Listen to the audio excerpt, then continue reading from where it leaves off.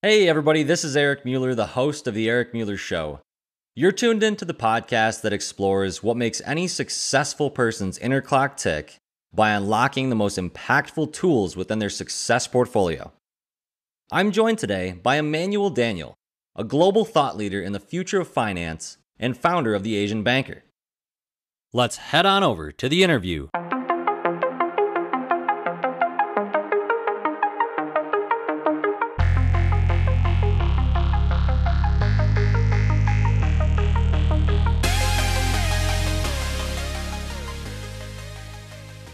Emmanuel, welcome to the show. Eric, thanks for having me on. And great, we've got a lot of ground to cover. So let's just get right on to it. Let's get started, man. Yeah. But before we even dive deep into this entrepreneurial story and your expertise regarding personalization of finance and the geopolitical navigation as an entrepreneur, we want to know what makes up your success portfolio. So if you're new to this show, real quick background on it, think about it like an investment portfolio that has that compilation of your financial assets that make up your financial goals and push you towards that financial future you're chasing. Well, here on the Eric Mueller Show, I want to discover how successful people like Emmanuel invest in themselves and build that foundation for success. So Emmanuel, start us off here with this. What are some skills or traits, habits or mindsets that make up your success portfolio? You know, Eric, what made me successful 20 years ago looks very different from what makes people successful today. I started a business called the Asian Banker, and then which now is a conglomerate of different titles like Wealth and Society and so on. I was an employee who made the transition to entrepreneur at an age in 1996 when startup capital was not floating around the way it does today. Today, you don't go out there and represent yourself as an entrepreneur if you don't have the skill of going out for capital and from the word go. In my time, you build your business organically.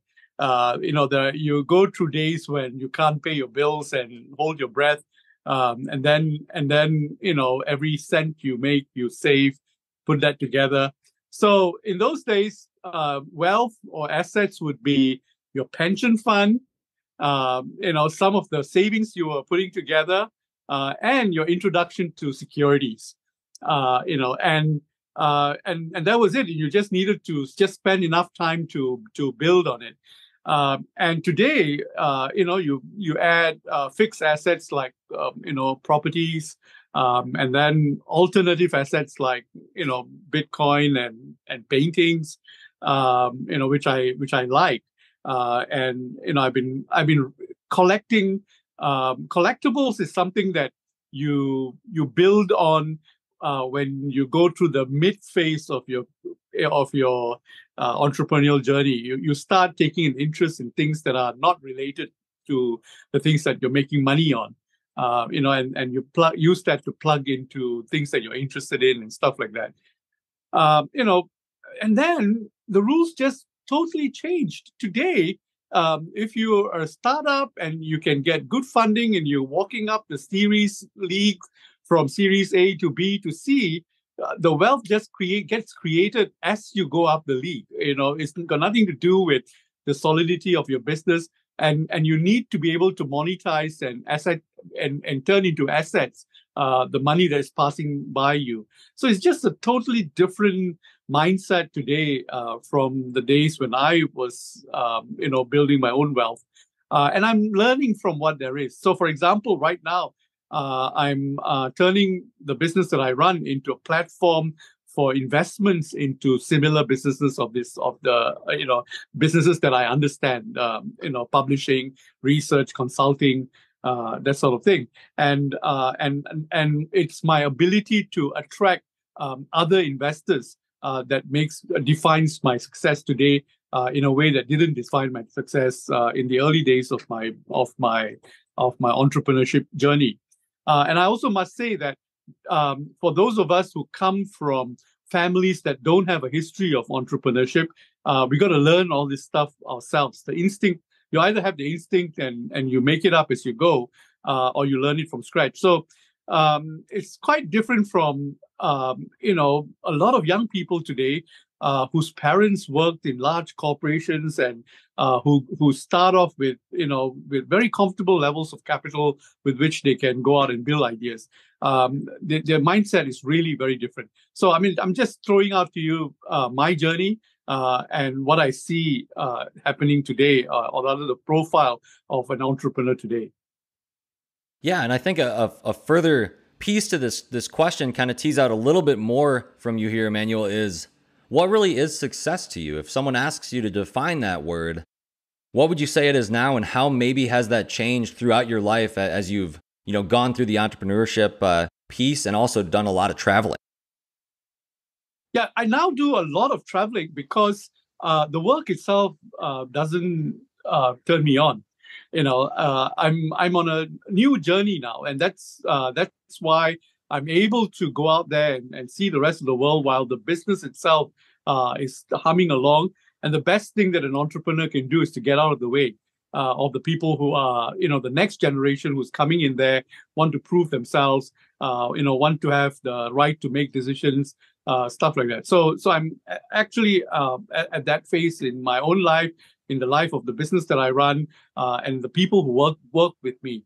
The age difference is such that they are mostly in their mid 30s to early 40s, where they want to prove something that is in their league.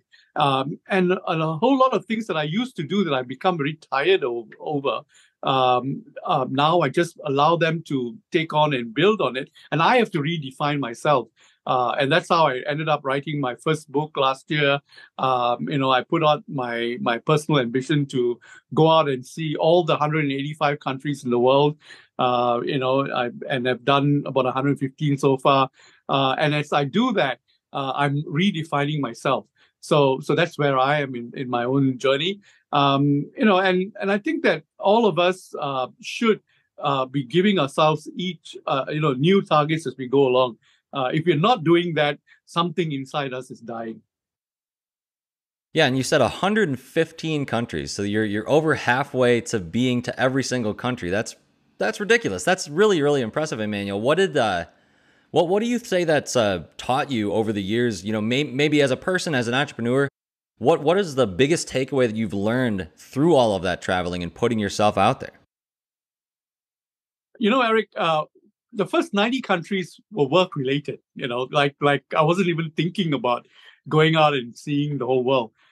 It's just that work took me from one country to the next. I would go out for a conference, and then that adds up and all that. After 90, I looked at it and said, you know what? I think I can do the rest. And then COVID struck, by which time I'd done 95, 96, something like that. And then I said, after COVID, and in fact, right in the midst of COVID, I said, you know what? I cannot give myself an excuse not to do the rest of the countries in the world. And one of the things that I found that I had to pull myself out of during COVID was the idea of becoming too comfortable with an ecosystem that you're familiar with. It could be anywhere in the world. I mean, I'm from Singapore, so I live in Singapore. I live in a beautiful apartment that looks out to the sea and the city skyline. If you're Chicago, you just imagine what the Chicago skyline looks out from the lake. That's exactly the view I have. And there's no reason to give up something that you have and to go out there. So then I went out to China, where I've been doing business since 2000, but I lived there properly for 2 years and a bit. And in that 2 years, because there was lockdown, you couldn't get into China. But once you're in China, you're free to travel within the country. I made it a point to go out and see every historical place that I had not been in the previous 20 years. And then I was getting the hang of it. And then, when I published my book, I was in the US for 7 months, and I've been going back to the US all the time and all that. The thing that I think that first strikes you, I call it the cab driver scene.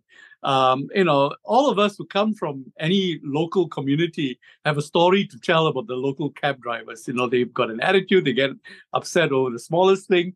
And you get upset over them over the smallest thing. But when you look at your own little local cab driver from the perspective of 115 countries, you realize how endearing it is, how small it is in the context of many things, and then you start to appreciate him in context, and then you start seeing things that are similar between cab drivers in many different countries. In fact, cab drivers are one of the first people that I sit in the front seat and I ask them lots of questions, and I learn as much as I can about the local community, and things that you never understand, if you're just reading about them and so on. So I also have a rule, which is that I don't consider myself having visited a country unless I've done a minimum of 3 days, and I've done some of the major institutions, whether it's a church or a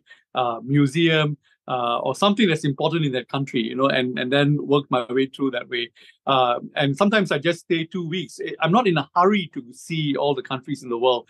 In fact, I think that it's important to spend time to connect the dots, as it were. And in the process, you start seeing things that are common between countries that have nothing to do with each other.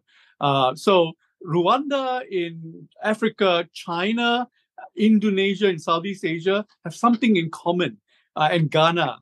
And in Ghana, I was there a few years ago, and the political process is pretty stable, meaning that they've got peaceful transfer of power and so on, and the politicians sort of gripe at each other, but it's basically a peaceful country, and so is Rwanda today. And when I ask the people in these countries, why is it that you've got such great stability today? And the answer that they give me is because we've seen the difference, or rather, because we've seen the alternative. Because we've seen the alternative. And then when I go around to new countries and see the level of stability, I look at the period in which they've seen the alternative. So in China, for example, they've seen the Cultural Revolution.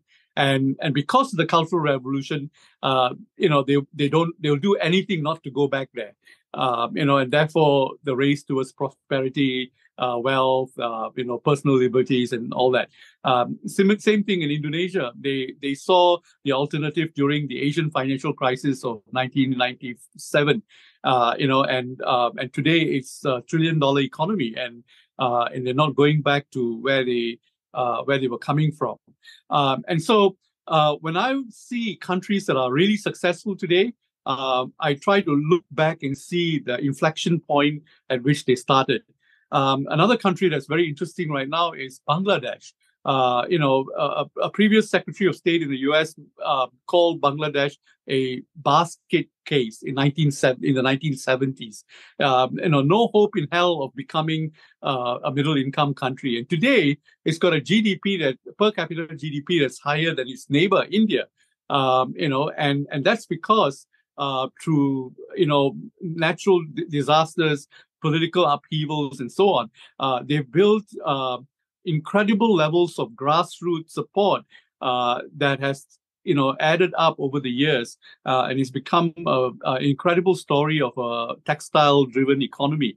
And it's a country that's well on its way to middle income. If they just keep at what they're doing right now.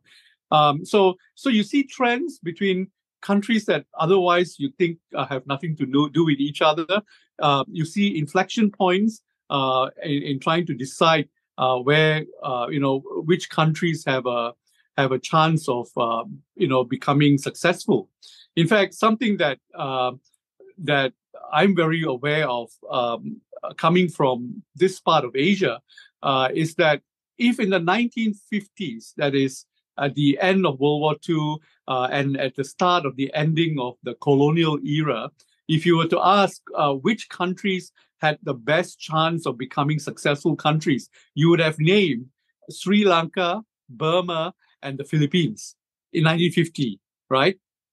And the reason was these three countries had Western influence, had institutions well in place, the judiciary, the separation of powers, the rule of law, and all of that.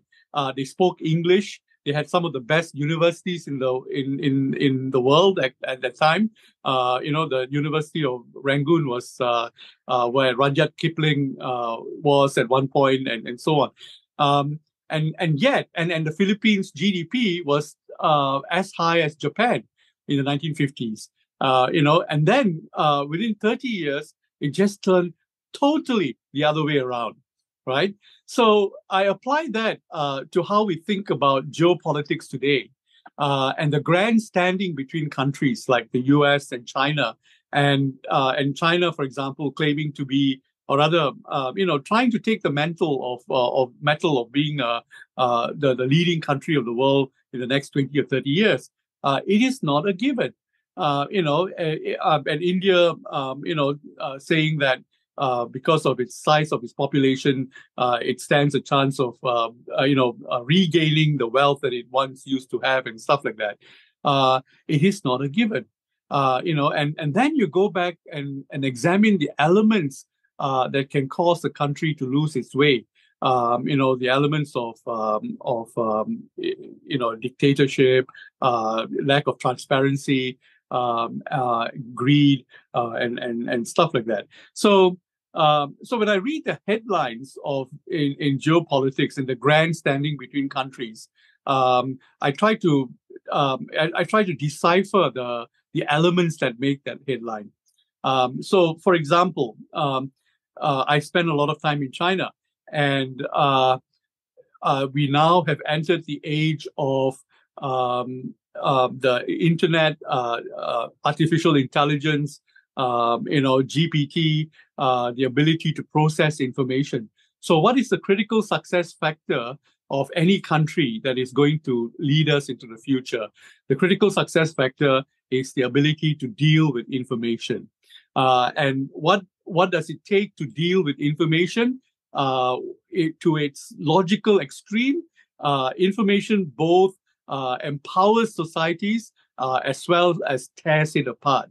And if you ask me, I'd say that everything that is going on in the US right now, in the way that the information society is creating silos of different opinion polls and tensions between people, these are natural effects of being an open society, in the information age. Whereas China takes the opposite approach of trying to curate information, and then you ask yourself which of these two countries are likely to lead us into the future. And I'd go for the country which allows information to take us to its logical extreme, but that comes with a price.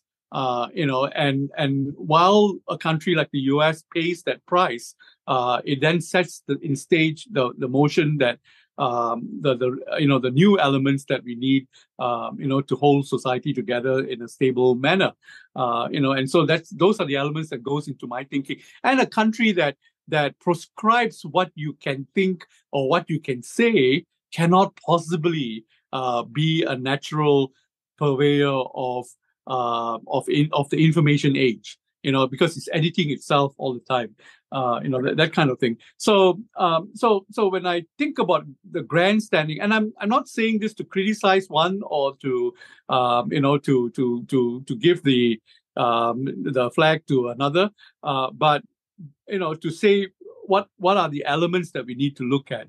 I do think a lot about the debt situation in the U.S. And its capacity to generate the amount of debt it does.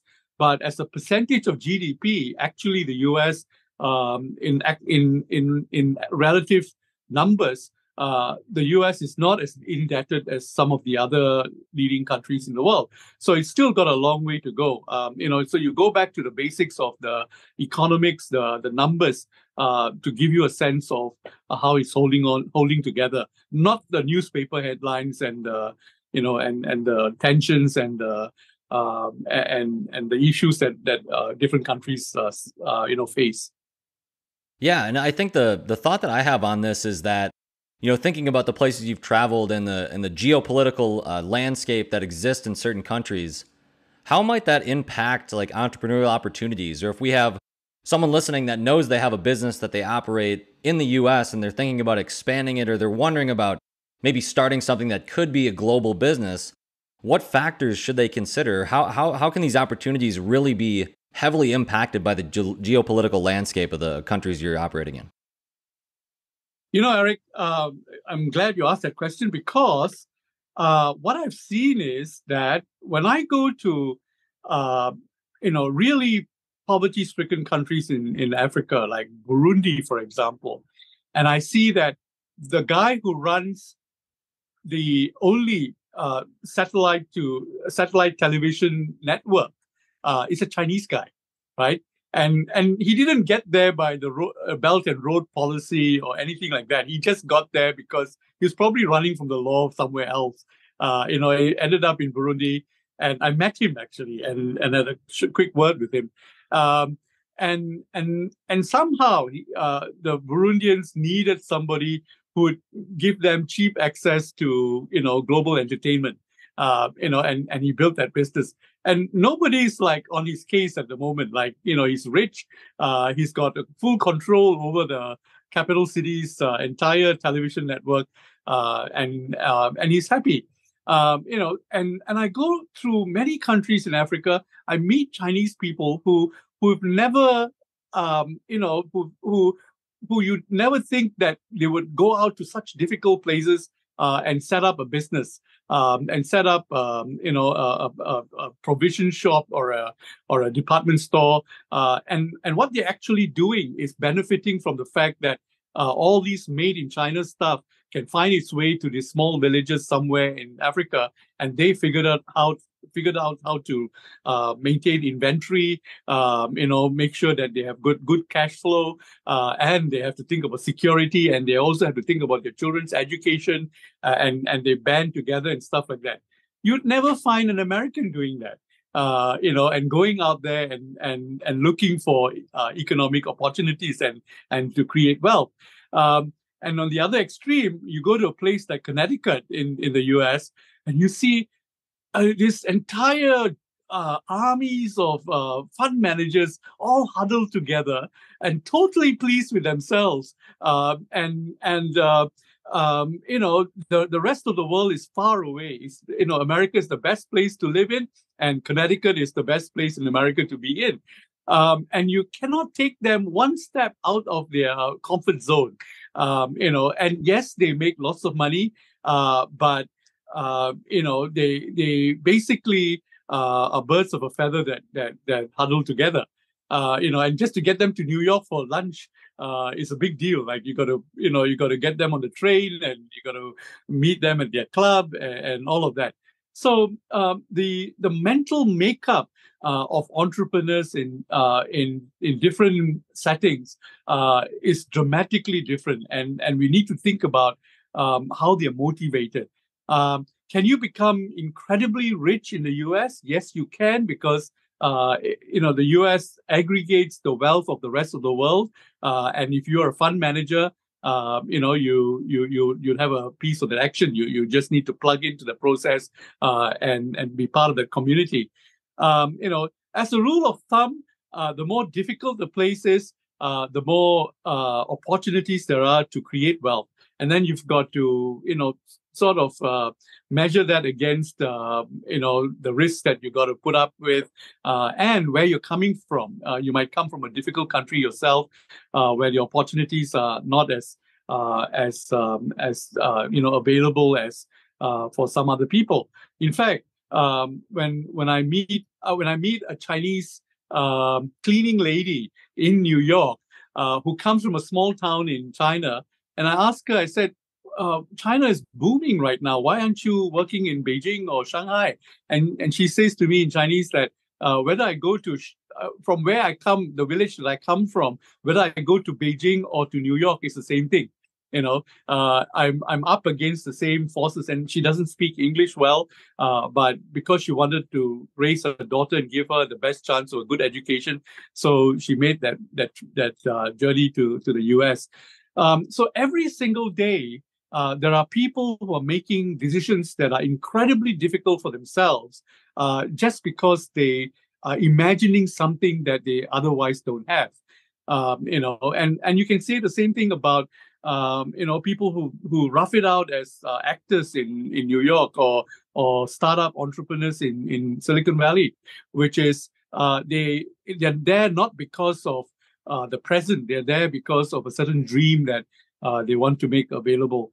So I'd say that for most entrepreneurs, the first thing you need to do is, of course, be totally in touch with what is best about ourselves. And then the second thing we need to do is, which community gives us the best opportunity to realize the best potential of ourselves. And some of us who have not got good education, who have not got very good communication skills, very limited even within the countries that we come from. A country as difficult as something in Africa might well be the best opportunity. And I see real people living those dreams, outside of their comfort zone.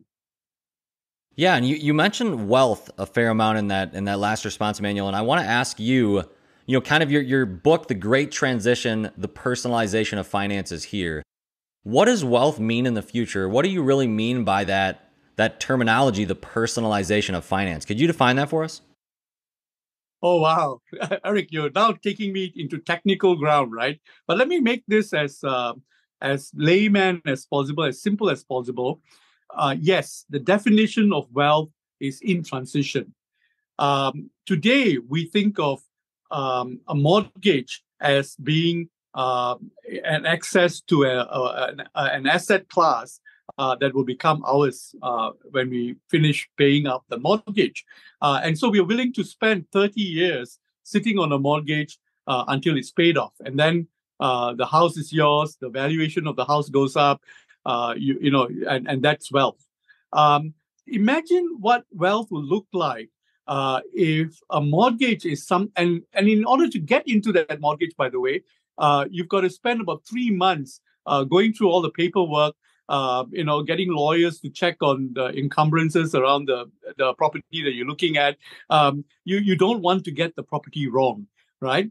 Now, imagine what wealth will look like if a mortgage is something that a Gen Z, or now I've heard that there is a new generation coming on to Gen A or Gen Alpha, can complete at the touch of their finger on a mobile device in a second, because all mortgages, or rather all properties, are lodged digitally on a blockchain.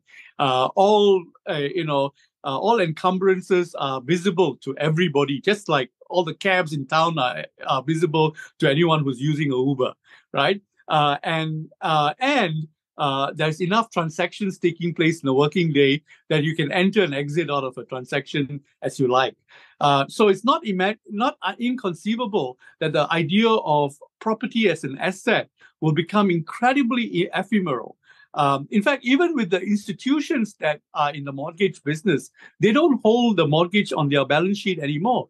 They originate the mortgage and then they hive it off to the capital markets, which then hives it off and turns it into a derivative, and then into a derivative of a derivative.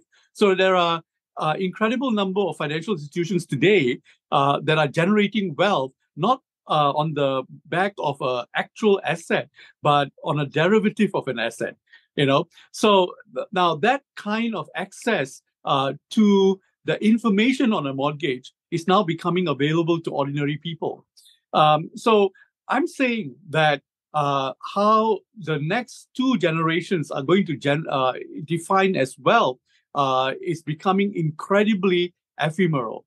And it's also related to their lifestyle. I love my cars that I had before. And today, because I travel so much, I don't drive anymore. And I'm very happy getting onto a luxury car, which is available on the local Uber network. And as long as it's consistent, high quality, and good service, I'm happy. I'm so happy. Driving is no longer, it, my own mindset has changed so dramatically that from when I was a student, where I would want to show off that I had a good car, to where I am today, where I don't care what I'm driving or how I'm getting to a place. It's been a dramatic shift for me. In fact, I would never drive a gas car anymore. My next car would definitely be a electric car, and better still if it is a self drive. Or a autonomous vehicle, so which can go out there and operate on its own while instead of sitting in a garage. I'm well into that, into that kind of culture as it's being built right now. So the personalization of finance is that transition that society is making into an age where wealth becomes something that is transient, lifestyle driven, and it's amorphous. It's not solid stuff that you can own and claim prestige with. So I mean, that in a nutshell, I think is a layman way of describing the personalization of finance. At the same time, the institutions themselves are changing. What they're selling to you is changing. So I tell the banks that nobody in the world wants a mortgage. They want a house, but a mortgage is a way of getting there. And in the future, with cryptocurrencies, with the ability to buy and sell assets or anything, a token of value in a network setting, is going to need banks to start changing what they think they provide as a service or a product to their customers. So I say to the banks that if your products don't change, nothing changed. And I keep saying that to them when they're trying to define what innovation should look like going forward. Yeah, and you mentioned you mentioned the blockchain, and that kind of got me thinking, kind of really like the non-fungible aspect of an asset. Like, we've all heard of NFTs within the last few years and the boom with that in terms of just the popularity of people knowing about it. The question I have, the last question I'll ask you about this is, do you think that us as the United States will ever have like our own central bank digital currency? Like the dollar currently right now is physical. You have to hold it. You can see it on your bank account, but at the end of the day, something physical is changing hands. Do you think we'll ever get there in a digital sense, or is that something that may still not happen? So I'm the only guy in the whole world who's saying now that CBDCs, or central bank digital currencies, are designed to fail. And they're designed to fail for a number of technical reasons that's got nothing to do with personal liberties, because I've spoken with some of the central bank governors of the countries that have already introduced CBDCs. The take-up is not as strong as it can be, and so on. But what CBDCs are up against is the technology that's driving cryptocurrencies and stablecoins. And when you put them alongside each other, this is what you're looking at. Take any cryptocurrency, you take Ethereum, you take Solana, you take Tezos. Each one of them has got in the magnitude of hundreds of thousands of programmers building applications around them. And the applications are developed every single day. In other words, the platforms are being transformed, by the sheer energy, of the user base that's global. And open source computing, APIs, those are the drivers that are transforming the way in which money will look like going in the future.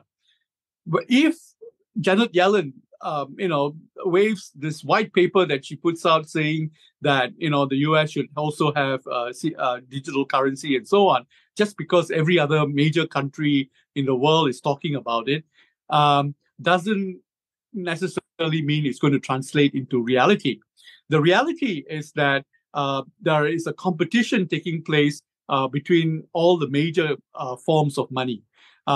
Even the fact that today your bank account, because of FedNow, is totally digital, you start looking at your deposit account very differently from someone 30 years ago. 30 years ago, a deposit account is something where you saved very cautiously, and there's compounded interest that gives you wealth, over a long period of time. But today, because of the digital nature of a deposit account, most depositors have a utilitarian view or a utilitarian idea of what the deposit means. In other words, where can I use it? What can I use it for? Especially in the digital space, and especially with the new stuff that's coming on with the metaverse and so on. And the kind of token that's going to succeed in the new digital realm that we are creating today, and the network economy, requires tokens that have a very strong utility element to it. And I think that the CBDCs are just not going to be able to keep up with the competition to get there. Now, there's a governance issue, which is, would you trust a central bank that issues currency which they can control and they can manage, the entire citizenry in terms of its usage of the token? Or would you like to see every bank in the country competing with each other, issuing their own stable coins? And that, to me, is a more likely outcome as we see this race to tokenize the economy and to create a digital token that is usable as a currency. Now, the beauty of crypto is not that Bitcoin went up to 65,000 and all that, and not at all, will it also go up to 100,000 or $1 million and so on. The beauty of crypto is that each of us can create our own crypto. You can, I can, the person next to us can. It's just 7 steps. You can go into you can go on Google and then you can create your own crypto. The question is, will the next guy accept my crypto in lieu of work, in lieu of value that I want to be able to, generate?